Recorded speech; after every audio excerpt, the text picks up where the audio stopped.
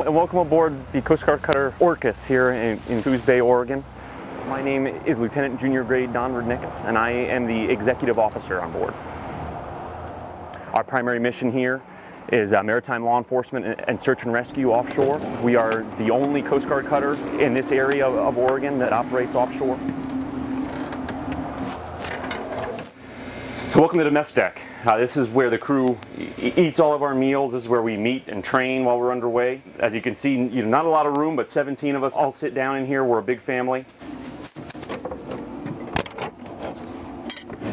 This is the bridge, which is where we operate the vessel from. I have my tiller here and my throttles. This gives me basically my view of the water as we operate offshore. We're typically underway. We have at least 2 people up here. One is the officer of the deck who is actually driving the cutter, and the other is the quartermaster of the watch who's maintaining our navigation plot and keeping an eye on our sensors and generally helping us out with the operation of the cutter.